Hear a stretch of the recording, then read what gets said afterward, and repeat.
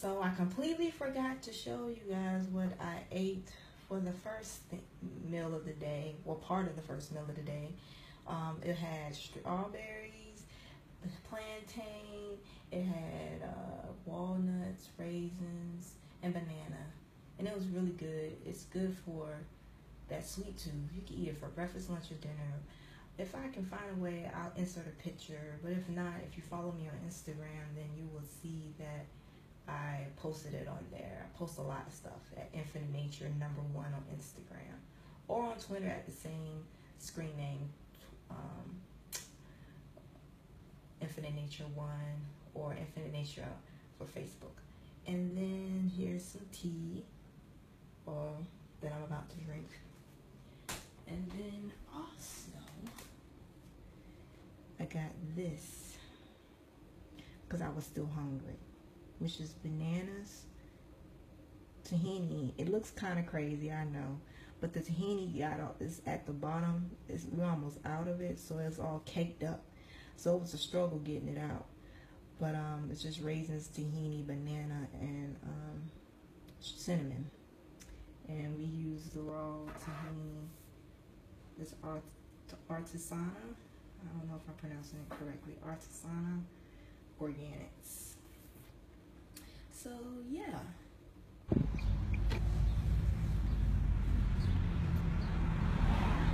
Hello everyone. We are about to go to the store to get recipes for 2 dishes that we plan on making. And the first one I'm going to make today is a pasta, tomato pasta. That's a favorite. Hamilton loves that one. And then the second one is a buffalo cauliflower. He wants that. So we're going to have those 2. So I look forward to that.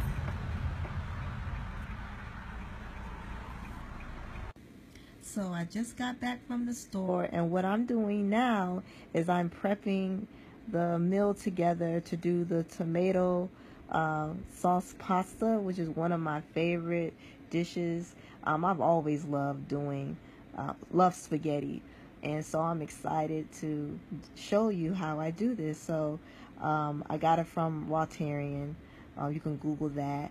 And I have the tomatoes and the sun-dried tomatoes. This was Roma tomatoes and sun-dried tomatoes, along with the kelp, garlic.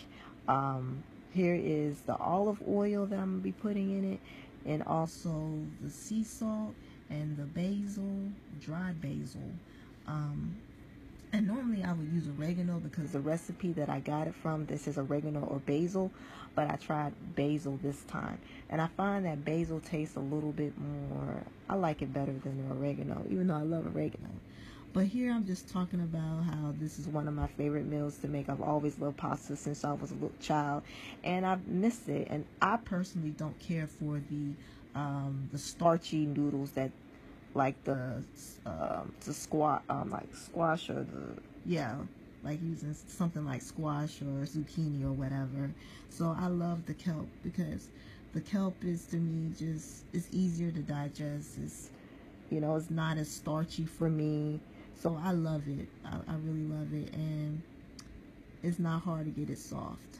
I like the softness of it. So what I'm doing now is I'm cutting open the kelp packaging, and you can get this at your local Whole Foods. I was attempting to show the packaging, but unfortunately you can't see it.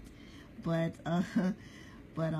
you can get this at any health food store. Just go to the aisle where they have like the seaweed and things like that, where they have like the Asian stuff in the grocery store. Like that's where you normally find it in the health food stores. So what I'm doing here is I am cutting up the kelp noodles and separating it, because when it comes out the packaging, it comes very clumpy. It doesn't really taste like much when it's just like that, and it does have like a salty taste to it. It comes with inside of a liquid. It has like a liquid salty. It's like liquid and salty in the packaging. So yeah, So I'm just cutting it up because I don't like clumpy pasta. Never did, even when I ate regular pasta, like cooked pasta. I never liked it when it clumped up and things like that. So I'm separating it and also making it not too short. I mean, not too short, but not too long too. I don't like super long pasta. I want it to be easy to eat for me personally. And I use two packages because we want to get at least a couple of servings out of this each. You know, I want to make sure that we get full off of the meal. So I use two packaging. And with the Rawtarian, with that tomato sauce recipe, it's smaller. The servings are smaller than what I would like. So I always tweak it to where it is enough for me to make whatever it is I'm making. So here I am just continuously cutting it up because it comes really munched up. And it's hard and crunchy to me. I don't like that hard crunchiness, which is why personally I don't care for that starchy noodles like zucchinis, you know, squash or whatever like that. Or it's too hard for me. So I love, love, love, love the kelp. And what really makes it soft is the sitting it in the sauce. But the reason why I'm putting it in the warm water is, you know, while I'm doing other things such as cutting up other vegetables and making the tomato sauce, it can just sit and it does soften up a little bit, but I wouldn't depend solely on that. Because the way that I used to eat pasta is that I would normally put the sauce on top of the pasta, but I never tried it to where you let the kelp sit for very long. Actually, I have, and it still was not as soft as I wanted it to be. So I think that mixing the sauce and the pasta is the best for me personally, because I want it to be soft like a noodle, like an actual noodle. But here I'm waiting for the water to get warm enough for me to put the water in the bowl of kelp. So it's taking longer than I anticipated. It's interesting going back watching how everything looks and how the video can be so long. But this is real cool. So here I'm just letting it sit because it's a big bowl. So I'm letting it fill all the way up. Well, not all the way up to the top, but you know, enough to that it's covered. And now I'm just getting everything prepared for the tomato sauce.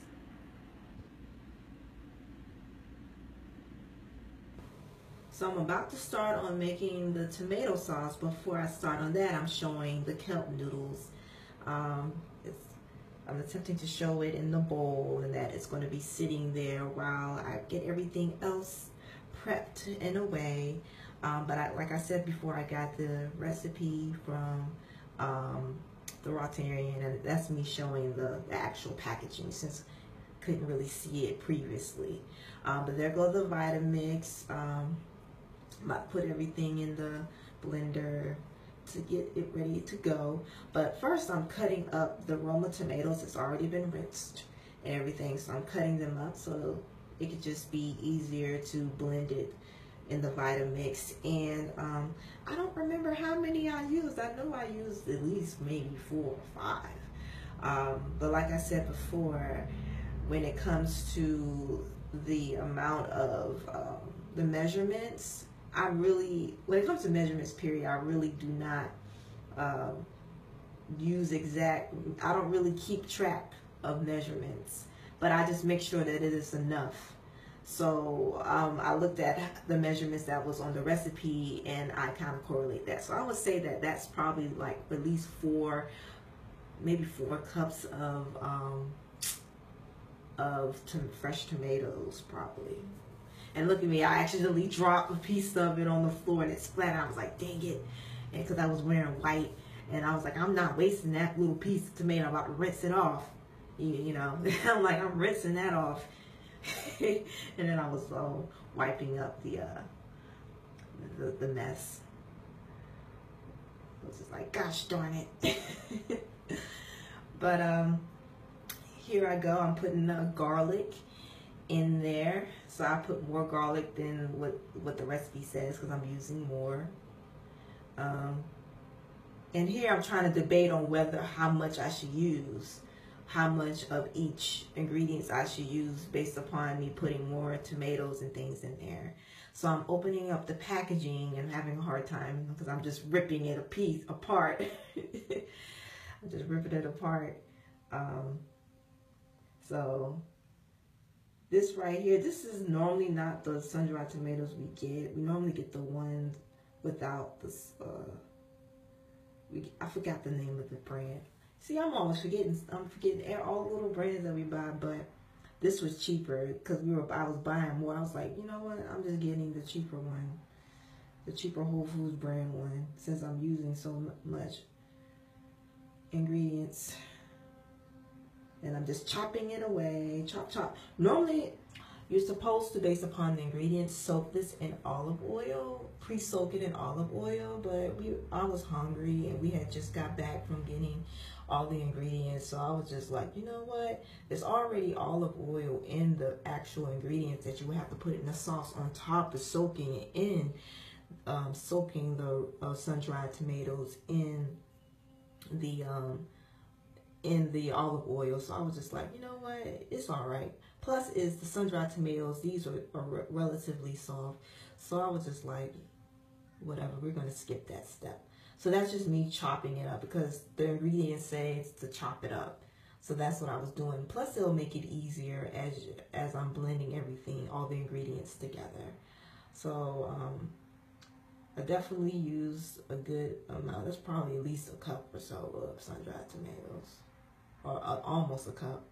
So there I got the olive oil, and I pretty much maybe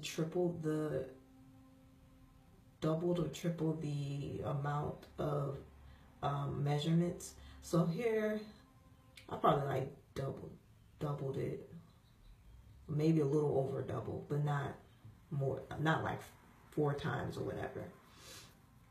And then I'm putting in the basil, and like I mentioned previously, the basil, I like that better than the oregano, even though I love oregano. It seems like the basil is more, it's not as, to me, it's not as bitter as the basil is not as bitter as the oregano. So for both of those, I believe I used, I believe 3 teaspoons for the basil and then like tablespoons for the olive oil, I believe. Don't quote me on that. But then I just use some sea salt to taste. I didn't use that much. It may have looked like it, but I really didn't use that much sea salt. So now I'm getting everything set up to do the sauce, to blend it all together.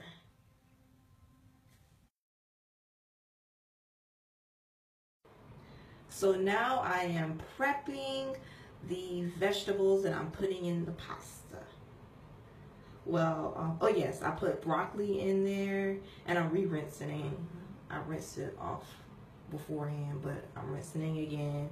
And then I have leftover yellow pepper, so I wanted to use the rest of that.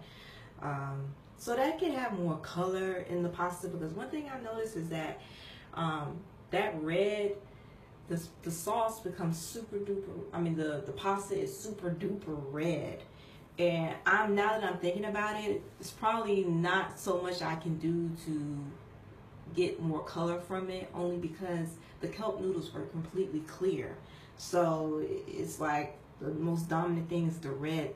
So that's part of the reason why I like to put different colors, is because one thing with raw food that I love, that I notice that stands out, is that it's so colorful. The colors when it comes to the salads, the different ingredients, different things that I see. If you look at someone's dish that is raw, you'll notice it's always colorful, and that's what I love, and that's why it's called live food. So what I'm doing here is just cutting up the broccoli into smaller pieces. The last time I did this, I used mushrooms, and onions and dehydrated them because I thought it would be cool. That's one of the things that I love about pasta too, is adding like mushrooms and stuff like that. But I didn't do it this time. All I did was just put the yellow pepper in the broccoli. So what I'm doing here is cutting up the yellow pepper now. You can't really see it. I didn't have the camera low enough, but I'm cutting up yellow pepper right now. So here I go, just chopping away. This is a real easy meal, like I mentioned before. Doesn't take that long to make at all. The most you're doing is just mixing the ingredients for the sauce and blending it, and then chopping up whatever vegetables, if you even want vegetables in it, or any other additional, or fruit or whatever. I never thought about it, but you could probably even put like tomatoes in there, you know, if you wanted. But to me, it has a lot of tomatoes in there already, so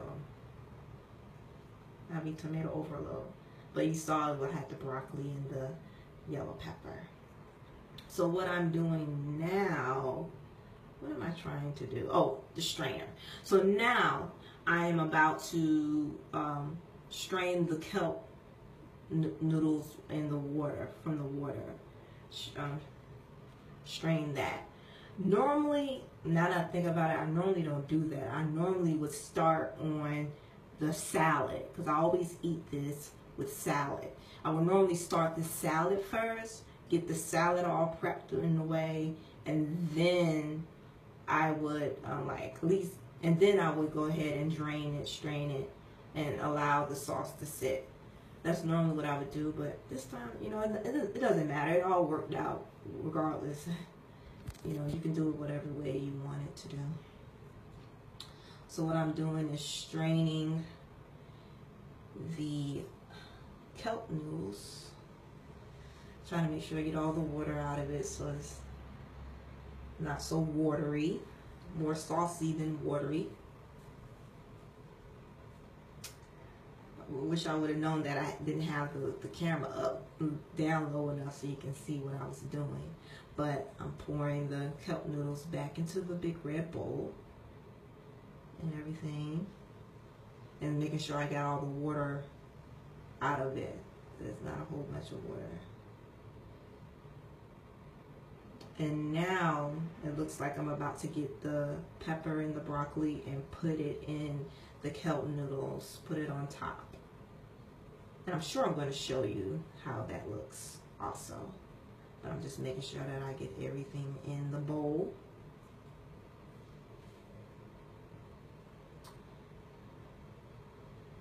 And now I'm clearing it out so I can put the bowl back up. And then from there, what am I doing? It's funny trying to see what I'm doing next. Okay, I'm about to put the sauce. I now want to show you how it looks with the kelp, the broccoli, and the pepper chopped up.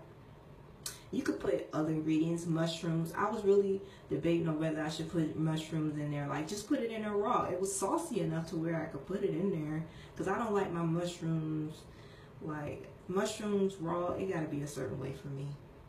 That's me thinking about whether I should put mushrooms in there or not. I was like, nah, I don't feel like doing that right now. So then I just pour the sauce in there.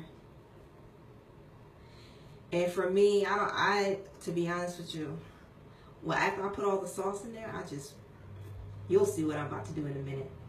But I'm up there trying to scrape all of the sauce in there as much as I could in there. I tell you, my husband is the best scraper of all things. His mom was like a baker, so growing up, he knew how to scrape really well. He's like the best scraper ever. So I'm always like, I'm leaving too much. So here I go with that. So I'm gonna use my hands. It's easier to use my hands. That's the part I was talking about. It's easier to just use my hands with that. just to make sure I get all of it, because I don't want to discriminate against any of the noodles. I want everything to be mixed completely in there. So that's what I'm doing. Now I think I splashed some on my shirt again. But I was making sure I got everything mixed in. See, yep, I had splashed some on my shirt. I was like, damn it.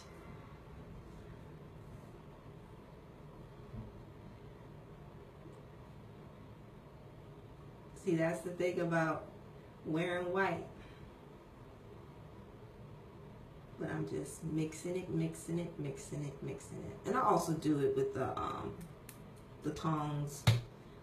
We use tongs all the time. But when it comes to the pasta, to me, it's just easier just to use the hands. And of course, I wash my hands afterwards and everything, and make sure it's all clean. Yeah, I'm worried about my white clothes. Look at me. Oh boy.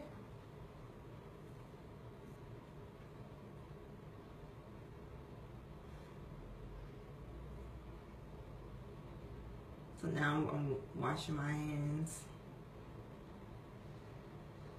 And then got the tongs. Mix it.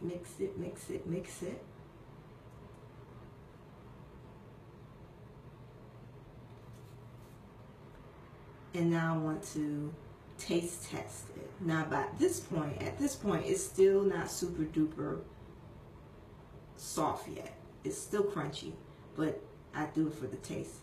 It tastes really good. It was good. I liked it. The taste was perfect. All I'm doing is, now all I gotta do is just let it sit and let it get softened, and it's all good. So now I'm showing you what it looks like. You know, it does look like pasta, you see? Now I just imagine if I would have mushrooms in it, but you know that red always overpowers. But there. Alright, so now I'm doing a kale salad with my favorite ingredients. We're using sun-dried tomato. We have the organic cherry tomatoes. So here's the sun-dried tomatoes. Organic cherry tomatoes. This is just, we got some, we normally don't get this brand. This is just a Kroger olives. Some avocado, 2 avocados. Let's put this down. Cilantro. Green onion. So now I'm starting chopping up all of the vegetables and fruit or whatnot for the salad. I always have a salad with every meal that I have. So I have like chopping up the cilantro, green onion, raisins, sun-dried tomatoes, if I didn't say that, lime, avocado. So that's what I'm doing right here. I love the salad like that. To me, it's like a great combination of flavors. So it's one of my like favorite signature salads that I always make with pretty much almost every meal. And I just sometimes I put apple cider vinegar in it or balsamic vinegar because I really like that vinegary taste. So here I'm chopping up the tomatoes. I'm just putting all the ingredients in the big salad bowl that we have. And I love the little cherry tomatoes. This one is I don't know if this is cherry. This is a little bit bigger, but I love the cherry tomatoes. It's tasty. And let's see what I'm on next. Now I'm opening the avocado. And we do have an avocado opener that we got for our wedding, for a wedding gift, which was very great. But we used it so much that it broke apart. Not broke apart. We still can use it, but it's not like it used to be. So I prefer to do it this way with the knife and just cutting up the avocado and scooping it out with a spoon personally. But I know my husband, he likes using that little avocado opener, scraper thing. convenient. I love avocado. Avocado is a great source of protein. Pretty much eat it every single day. Eat it by itself. Eat it with anything. And then I have the olives. It's already was chopped up. It came chopped up, but I'd like to chop it up even more. So that's what I did with that. Oh, you can see it way better now.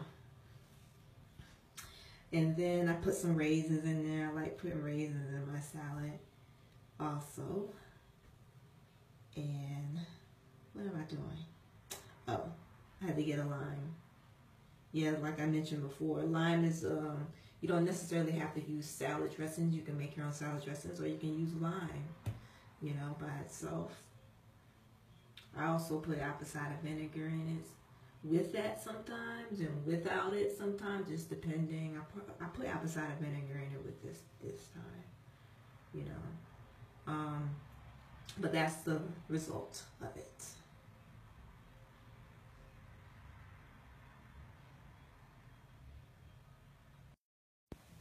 So right here, I'm just cutting up the kale. I'm taking off the stems because it's very tough to eat like that. And that's it. So here is the salad, and here is the pasta. So here is the finished product, and we're ready to eat. So here is my last snack of the day. I actually had some of this earlier. This is something my husband made. It's like a fruit bowl with apples and strawberries, bananas, walnuts, and what's this on the side? Raisins, cinnamon, and that's almond butter. Oh, almond butter. So this looks like it's going to be tasty. So I had this earlier, after my meal, I had this a little, maybe like an hour or so after that. That was like late afternoon, and it's like 10 o'clock at night. Normally I don't eat that late, but I wanted a snack because I took a nap and I woke back up.